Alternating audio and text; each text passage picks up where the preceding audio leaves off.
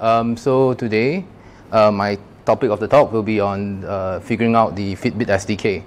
So, before I start my talk, let me introduce myself. I'm Brennan. You can find me on GitHub, Brennan Neoh. I'm a Rubyist. I know this is talk.js, but then I'm a Rubyist, mainly. Something is happening here today. Not to get fights started, I'm more of a Vim user than an Emacs user. Yeah, I hear somebody like, Emacs, why not Emacs? Okay, I gym a lot, although you can't tell, but, and I love the PlayStation. I just got a PS4. I play Ex Machina, like, in between times when I want to do my side project, but I want to actually level up in Ex Machina, so haven't gotten down to actually, like, complete a lot of my side projects because I've been doing a lot of PlayStation gaming. So, today I'll be talking about what I've been doing with the Fitbit SDK. So the Fitbit SDK is actually the thing that powers the Fitbit OS. It's on the Ionic and the Versa. To actually create an app using the Fitbit SDK, you just use JavaScript, SVG, and CSS. It supports ES6, which is fantastic because I can write my promises.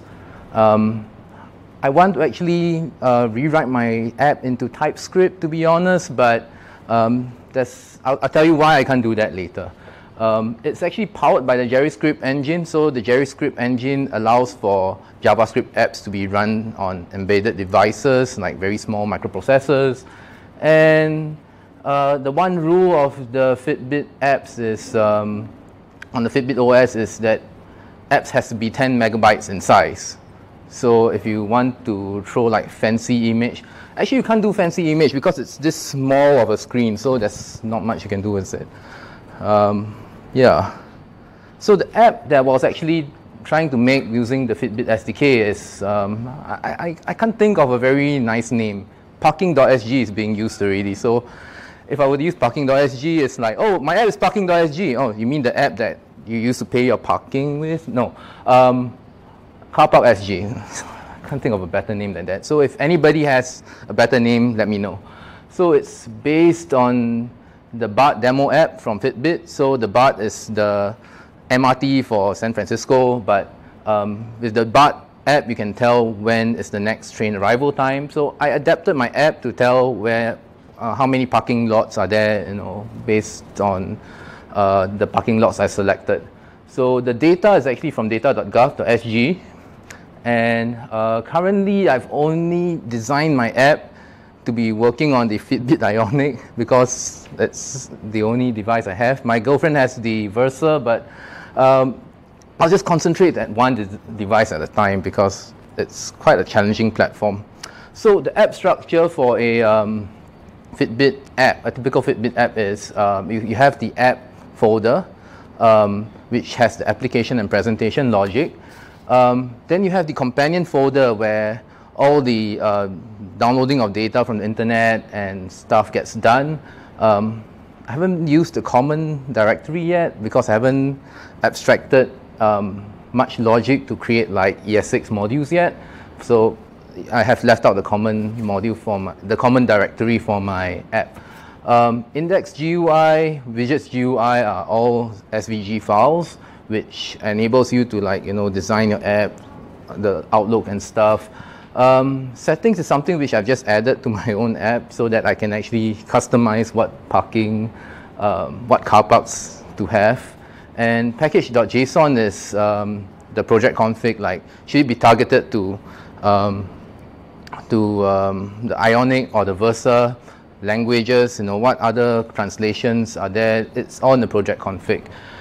So let me demo my app. So one of the pains I have when I work with the Fitbit Studio, so the only way I can actually deliver my app is through the Fitbit Studio.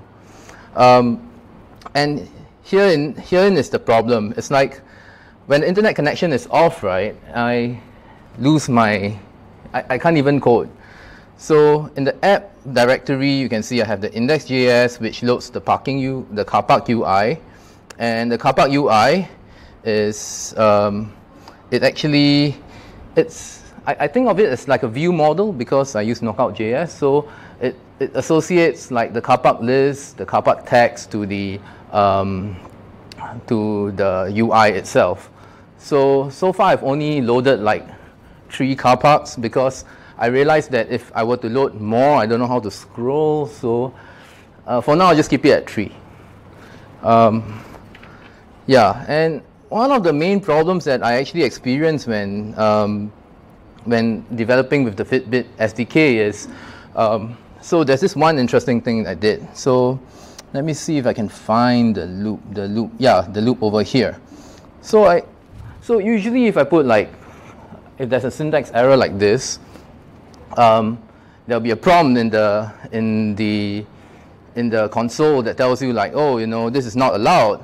But you know, I can still build this, and I can still run it. I'm not going to build and run this now because if I build and run this now, I'm not sure if the internet connection goes off. You know, that's it. All my changes will be gone. So anyway, so what happens is, when I was actually programming the app, I realized that when I ran the app, it kept telling me, you know, call stack exceeded. I'm like, oh, where is the problem? You know, it's like, I'm also a CoffeeScript user, so I'm so spoiled by CoffeeScript. I don't bother like reading all the curly brackets and stuff. So I'm like, where's the problem? Like, where is it? It's like, I can't tell. It's like, right now I know it's like but I had to like look through all the files, including, you know, the companion UI and all that, and stuff like that to actually find the problem. So it's very limited in this way, the Fitbit SDK. So just to bring you through the stuff that I've done so far. So I've hard-coded the URL. I know I shouldn't do that, but for now it works, so yeah. And I would really want to do TypeScript with this because currently the Lockstock app is using pure JavaScript. If I use TypeScript, I could probably avoid some of the problems that I face, while like the call stack error and all that. I don't know, but yeah. So I run this.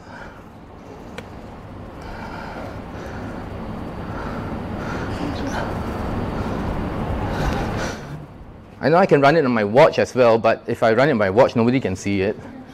So yeah, hopefully it runs, and it's still building. It's still okay. Oh, I just built it. I just run it again. Yes. So the nice thing about the Fitbit SDK, I realized, is that when it comes to settings, it's all using like index. It's using JSX. So coming from a Ruby Knockout.js perspective, I find that this is something that is a start. Maybe it's a step towards like React, I think, and it's still loading. It doesn't run. Never mind. Maybe I can just prove on while this is still continuing to, it's still building. All right. So dev challenges, as I've emphasized earlier, unintuitive IDE. There's no CLI. So whenever I build an app, I cannot go to the terminal and type, you know, Fitbit SDK and then project name and then bam. There's no version control. But of course, I'm not, being a Git user, I'm not going to save like version 1, version 2, version 3, version 3.1. No, I still need my Git. So this is one of the problems I face while developing. No libraries. So I have a tendency to, because I use Lodash a lot in my work, so I tend to have the tendency to like, I need to do a map, so I do _.map. And then I realized that, I can't install a library, so I have to use I have to go to MDN and then find like how to do maps and all that. No test framework support. So that's one of my biggest gripe when it comes to the Fitbit SDK as it is right now. Remember earlier on I mentioned that I want to run it on TypeScript, I want to refactor stuff. I don't dare to refactor anything because there's no way for me to actually do any unit testing. So yeah, but these are the solutions I've actually come up with. So unintuitive IDE, the first 3 problems, no client, no CLI, no version control. what I do is that I export the whole project, which the Fitbit Studio allows me to do. I can export the whole project. I export the whole project, I edit and lint it in Vim, and then I do a git commit, and then I commit it to GitHub. Yeah, to make sure that I have a version control. No libraries, so that means I can't do is odd, is even, is number. Yeah, I have to do it the plain old JavaScript way. So MDN is love for the Fitbit SDK. No test framework support. Yeah, so to solve that, I have to do like manual testing. So this means building the app, running it on my Fitbit. If it doesn't work, then try again and again and again. So it's kind of painful. On the Fitbit front and on the app front, I've also faced a few challenges as well. So the first of which is small screen. And on the data side, right, data.gov.sg, they use the SVG21 format for all their car parks, and Fitbit uses a lat and long format. So take, for example, the York Hill car park somewhere in Outram Park. This is the coordinate that I need to match on the Fitbit side, but this is the data I get from data.gov.sg. So yeah, it's pretty iffy over there. So what I need to do is, for the small screen, the solution I can think of is just adhere to the user interface guide. So stick to the best practices, look at the sample apps, try not to squeeze everything into one small screen, and try to optimize the use of that small screen by following the guide. So that's something I learned while developing the app. For the lat long and XY conversion, what I plan to do for my app is to actually pre-convert all the coordinates of 1,861 car parks and then pre-store it into the app itself. I mean, I don't think 1,861 car parks would take up all 10 megabytes, but I'll just keep my fingers crossed and hope all will work well. So, as I mentioned, so there's some things I have yet to do for my app, like loading all the 1,861 car parks, using the location API. So I've only managed to use the companion API to retrieve data for the Fitbit, because how the Fitbit works is that it doesn't actually have a direct internet connection to your Wi-Fi. It has to go through your phone to retrieve the data to actually load the data. So the next step will be to also use the location API to actually find the 3 nearest car park. That's the next step for my app. And in addition to that, if you saw the screenshot of the app earlier, you see like I only have the code of the car park, like HLM. What does that mean? That's actually Hong Lim Park, but you won't know. So I think the next thing I should do for my app is to select the car park and see like, okay, this is Hong Lim Park. What's the rate, so on and so forth in the screen. Also publish my app to the Fitbit app gallery. I tried it once, but I don't have an icon, so if somebody can design an icon for me, that would be fantastic. Yeah, because if not, I'm just going to use the default icon that you see on the parking signs. And being a test-driven developer, I really want to write tests, so I've got to find a way to actually like mock maybe all the Fitbit modules so that I can actually at least get some tests up and refactor my code so that it looks readable and something I can maintain. So yep, that's it from me. Thank you. Any questions? Huh? Oh, the build. I don't think it's happening, so yeah, it's. What? Oh yeah, I added the plus plus, but it's not working. I don't know why. It was working just now. Yeah.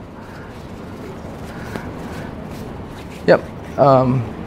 We have time for a couple of questions if you like. Yeah, you can ask me anything about the Fitbit SDK. And yes? Not throwing, but this sounds this sounds quite painful. I mean, wouldn't writing just a mobile website be easier? I mean, yeah, writing a mobile website would be easier, but I'm driving. I can't like use my phone while I drive.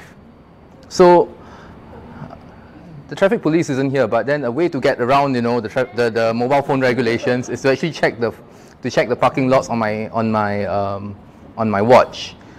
So That was yeah. what I was thinking. But then it makes it more dangerous because the screen becomes smaller. Then you need to do this. If I reduce it to 2 car parks, but anyway, that's another UI problem altogether. Yeah. We're getting the little stand that all the Grab drivers use easier than just getting the little stand to put on your dashboard. I only have one stand for my phone at the moment, and it's mostly on Google Maps. So yeah, but maybe if Google Maps introduce the feature, then it won't have to be on my watch. But I did this project mainly to challenge myself to find out how I can actually build JavaScript embedded stuff on a watch with such limitations. Yeah. Any other questions? Are there location setting toggles for a Fitbit as a Fitbit user? When you install an app, you can actually select there are some apps they will usually ask you like for location permissions and all that. So yeah, there's a location toggle setting. So yeah. Any other questions? Any Fitbit users here? Am I the only one? We have 2 for dinner. 2, yes. So if you do have any questions for him after, you can approach him like privately. Okay, thank you.